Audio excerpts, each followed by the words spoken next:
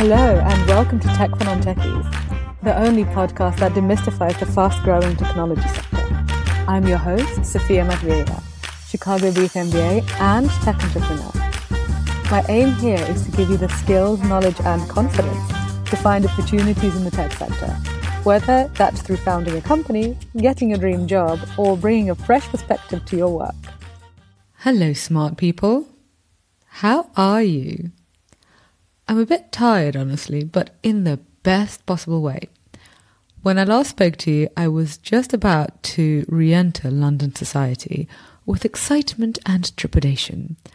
Well, since then, I've caught up with people I missed, made new friends, and drank a lot of champagne. All the things I like. Over the weekend, I went to a friend's birthday lunch, and this friend got her MBA from Stanford. And there were a bunch of her fellow Stanford MBAs, and then there was me and one other person from Chicago booth. Everybody at the lunch had different jobs. So one worked in strategy at a huge e-commerce company, another did marketing in a big tech firm, and there were a couple of people in finance, and then there was me as the tech entrepreneur representative. Obviously, work conversation came up with a crowd like that, and I noticed how everyone's job had been dramatically changed by the pandemic. And I mean, that's obvious, but I mean specifically that understanding technology became a much bigger part of everyone's day-to-day. And that's obvious for the people in big tech and e-commerce. But I saw that the financiers didn't escape it either, which I thought was interesting. So, for example, one of the people worked in a bank where they had to find a way to serve customers and close transactions when all of the bank employees were working from home. This meant that a bulky old bank had to suddenly overhaul its systems, and that people who traditionally mainly thought about finance and the financial market started interacting with product teams at a much deeper level. What I thought was interesting was how everyone had to learn to speak tech. So none of the people at this lunch were developers, but everyone had an understanding of general concepts like APIs and user experience design and agile development. So it seems that no job, especially at the senior levels, is now immune from having to speak the language of tech. So I know you, and I know that some of you are listening and thinking, well, I don't know this stuff, so I'm doomed because it's just too way over my head. And to this, my dears, I say bullshit. If you're listening to this episode and you've been listening for a while, you are way ahead of most people. So have a cookie and pat yourself on the back. There are lots of buzzwords around, but the buzzwords have simple, logical concepts behind them. And if you don't understand the buzzwords, it's not because you're stupid, it's because nobody explained them to you properly. I used to think that if I didn't understand something, it was my fault. Now, I generally think that if I don't understand something, it's because it hasn't been explained to me properly.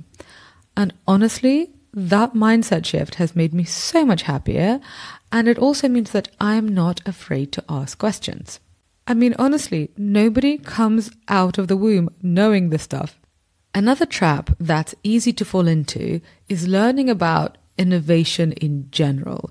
And I see a lot of books and courses about innovation. But honestly, I find that term too vacuous to be useful.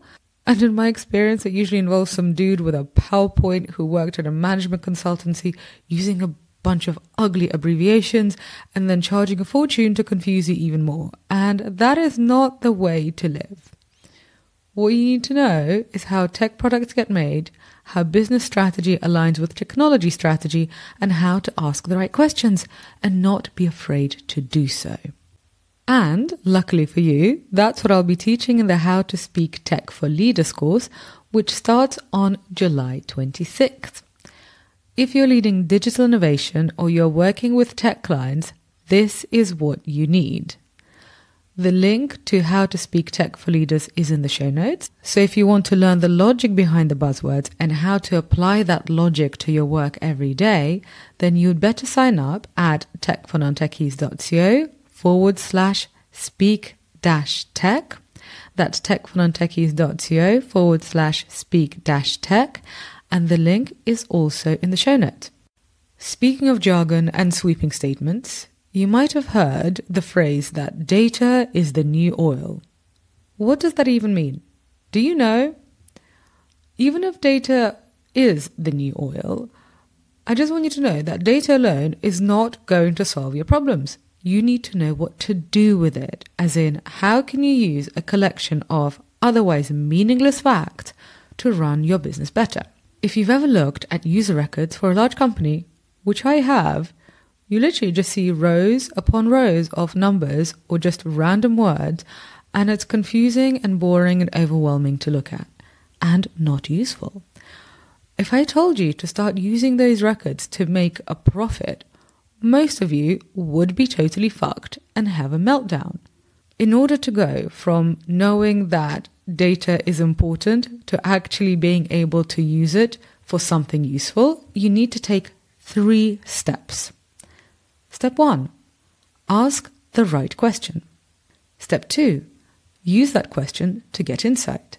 Step 3, use that insight to take action. So let's do this again. 1, ask a question. 2, get insight. 3, take action. To make this concrete so it sticks in your mind, I'm going to teach you the way I was taught this. The person who taught me the basics of data science and how to work with data scientists is a very smart lady called Susie Sun, who happens to be a data scientist at Facebook. She is also my college roommate from the University of Chicago.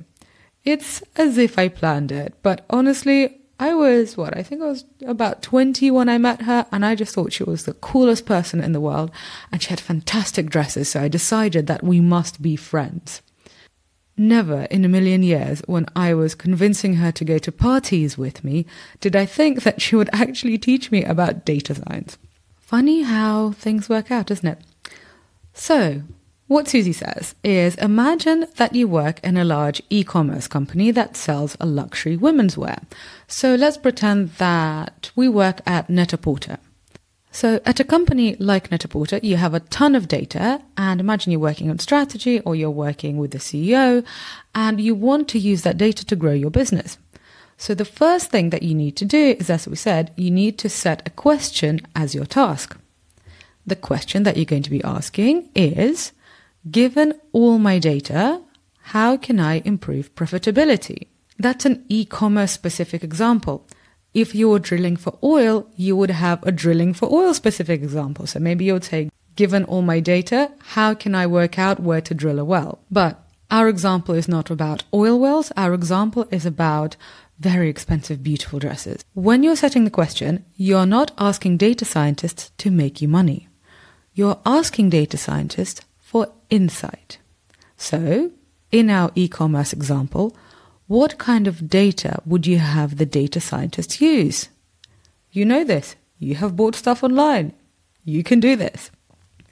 The data that the data scientists would use includes what people bought in the past, their customer details, like where they live, their name, their birthday, and their demographic data. Then, your smarter data scientists would use this collection of data to understand who the company's most valuable customers are. Essentially, you're asking who bought lots of expensive stuff. And then you'll just get the top 10% of the people who buy the most from your site, and that's step 1 done. Step 2, what characteristics do these people have? Like, where do they live? How old are they? Are they mainly buying evening dresses or fancy work suits? And then the data scientist would delve a bit deeper. They would investigate what are the similarities and characteristics between the people who bought lots of expensive stuff. So, for example, are they mostly aged 30 to 39? Do they live in a particular set of neighborhoods? Or, for example, do they shop late at night or during the day? So this information is basically a bunch of insight. It is knowledge. What do you do with this knowledge? You use it to find more people like that and bring them to your online store. This is where it's important to remember that data science is always the first layer. It's taking all of the data you have, asking smart questions, and then seeing what patterns about transactions or about customer behavior come up. But insight alone does not get you anywhere. It's like, imagine if you go to therapy and then you realize that you're afraid of intimacy because your parents didn't hug you when you were little. That is insight. But if with this insight you just sit there thinking, well, now I know I'm afraid of intimacy, so I'm just going to sit here alone, feel bad and put my face in a cake. Is that going to get you close friendships and loving relationships? No, it won't. So, once you get insight, you don't just sit there feeling clever, you have to take relevant action. So, away from therapy, back to data science. I know, random segue, but here we go. In data science terms, that means using insight to make predictions. And that's what machine learning and predictive analytics is all about. So quite simply, if you know who your most valuable customers are based on past interactions, you can then build a model to spot similar customers early and then essentially tailor the site experience, tailor the site and the emails that they would get, especially for those people who you expect will be the biggest spenders. But here, this is the final note. I know this might be getting a little bit technical, but you've got this. You're smart. Come on, we can do this. Final note. Remember that predictive analytics are based on past data, which can't possibly make them entirely future-proof. How can you use past behavior to be entirely future-proof? It is impossible. We all do weird shit that we have never done before. So if that's true for me, it's true for you and it's basically true for humanity. Like this whole pandemic thing that we've just survived. That was not in anybody's predictive model. Or, if it was, they did not tell us. So if you have a shock to the system, past data may not be useful at predicting behavior. And if you're interested in this topic, then I highly recommend Nassim Taleb's Black Swan. It's a really great read. And he's also a funny man. So he's smart and funny, which is a good combination. So as we wrap up, smart people, we have just learned about the basics of data science. So ask the right question, get insight, and then use that insight to take action. On that note, I want to thank my dear friend Susie San for all the help she's given me to understand the world of data science. And, I have really smart friends. And the benefit of that is that I'm not afraid to ask them really basic questions because I'm like, well, you know me and you love me. So I kind of think that you're not going to think I'm an idiot if I ask you something that's really basic. And honestly, I do think that that has helped me immensely. Because tech terms can be so alien that they're off-putting. And if you're in a work situation, it can feel scary to ask what tech terms mean. And if your college roommate doesn't happen to be a data scientist at one of the largest tech companies in the world, what are you going to do? It can be tricky, right? So this is why I have created the How to Speak Tech for Leaders course, which starts on the 26th of July. We will go through the basics of digital business. We'll go through design thinking, agile principles, and AI. All of these terms are buzzwords, but they do actually have sense behind them that you can understand. And when you join the course, I want you to know that no question is a stupid question. As I said, nobody came out of the womb knowing this stuff. But you do now have to know what it is, given the digital economy that we live in today. So come and sign up to How to Speak Tech for Leaders and transform your career. The link is in the show notes. And if you want your employer to reimburse you for the course, because basically it's going to make you so much better at your job, we have a handy reimbursement tips sheet which you can download on the course page. So use that tips sheet to tell your employer that this is a course that's going to make you super great at your job and that essentially this is an investment in their business and in your career. So check out the course and the tips sheet on techfornontechies.co/speak-tech, and the link to that is also in the show notes. On that note, my dear smart person, have a wonderful day and go forth and conquer. And I'll speak to you next week. Ciao.